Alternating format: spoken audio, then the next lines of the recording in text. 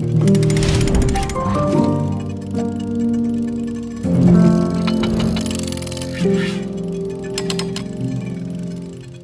going to tell you a story. It starts a few months ago with an article that came out in a very prestigious journal called Science. A group of neuroscientists got together to map 1 cubic millimetre of human brain tissue. To do this, they used fancy microscopes to image the cells and the scaffolding within the tissue down to incredible resolution. And then they used artificial intelligence to put these images back together to visualize these microscopic structures in 3D. The reconstructed image took up 1.4 petabytes of data. That's 1.4 million gigabytes, or just shy of 11,000 iPhones for the younger ones. This is for a piece of tissue, brain tissue, the size of a grain of sand. If they want to get the whole brain, they'll have to do that 1 million more times. This tiny piece of tissue contained 57,000 cells, with tendrils that extended through space to connect with other cells in a dense mesh of intertwined neural connections. We were able to see for the first time how vast and varied these connections are. While most pairs of cells only shared 1 or 2 connections, some cells connected with each other more than 50 times. Some cells formed symmetrical pairs where they seemed to be the mirror image of each other. Some cells wrapped around themselves and formed knots. Within this dense microscopic world, there were 150,000 tiny junctions between the cell connections that allow the transmission of molecules from one cell to another.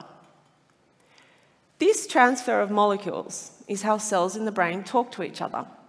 This is what allows us to breathe and keep our heart beating, but also to move, to observe the world around us, to speak and understand language. In fact, this transfer of molecules is what underpins our thoughts, our emotions, our sensations, our very personalities. And different molecules do different things. A molecule called serotonin is important for our general emotions, and a molecule called oxytocin is important for the specific emotions of love and parent-child bonding. But today I'm going to talk to you about a molecule called dopamine. Dopamine regulates how we learn about actions that are rewarding. When we get a reward, there's a surge of dopamine release in the brain, and it strengthens the cell connections and reinforces whatever action we just took, making us more likely to repeat it again. And if we repeat it enough times, the action itself starts to cause that surge of dopamine, and ultimately it becomes a habit. Habits are deeply ingrained patterns of behaviour, and they're really important. They save us enormous mental load, but they do open us up to vulnerabilities. We all know habits are hard to break. That's because they're automatic. They're not part of an active decision-making process. And some habits can kill us. Drug addiction takes the lives of 4 Australians every day. All drugs you can get addicted to have one thing in common. They cause an enormous surge of dopamine release in the brain. Something about this surge of dopamine, combined with complex social factors and other vulnerabilities, leads to addictions, which are super habits that seem to override even the most serious consequences. We need better treatment for drug addiction. And to get that, we need to understand how dopamine works. That's the focus of my research.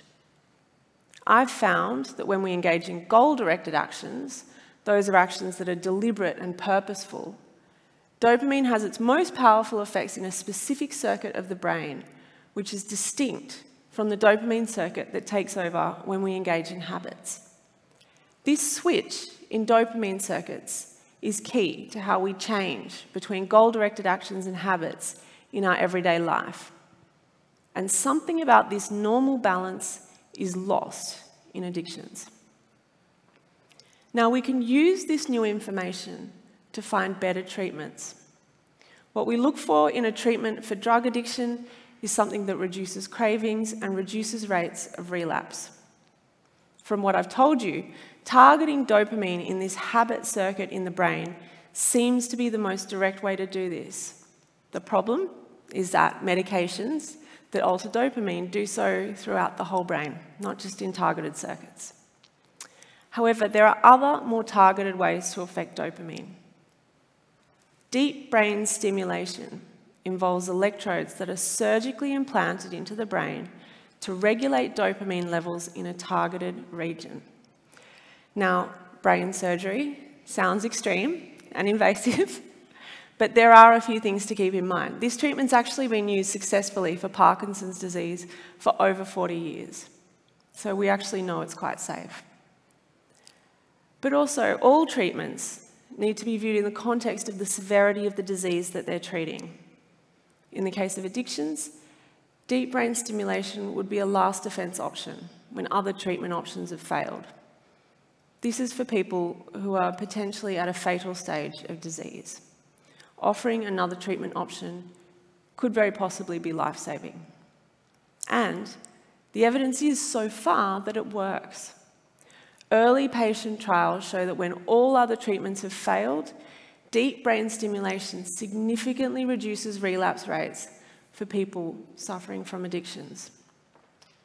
So this offers new hope, but it's only the tip of the iceberg of what's possible.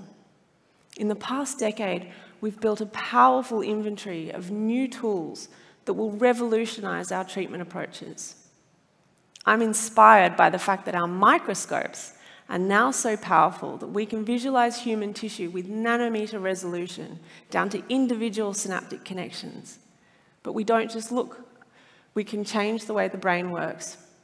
We can alter brain activity using lights. We can deliver medications using ultrasounds. We can literally change our DNA. But we do this stuff in the lab, not in the clinic. And right now, there's a big gap between the types of treatments that are available in the clinic and the types of treatments that are possible from what we can do in the lab. That gap is going to get smaller. So my message from this story is this: we are still at the very start of our path to treating diseases. But these treatments don't start at the hospital. They start under the microscope. They start with 1 millimeter of brain. They start with the most fundamental basic properties of how cells look, how they work, how they communicate. Today, I've given you one example of how science into the basic processes of biology can deliver very real outcomes for medicine. These same processes can lead to discoveries that help society, the environment, education, the economy. And we are living at a time that will see multiple breakthroughs in our ability to treat a range of diseases. And that is something to get excited about. Thank you.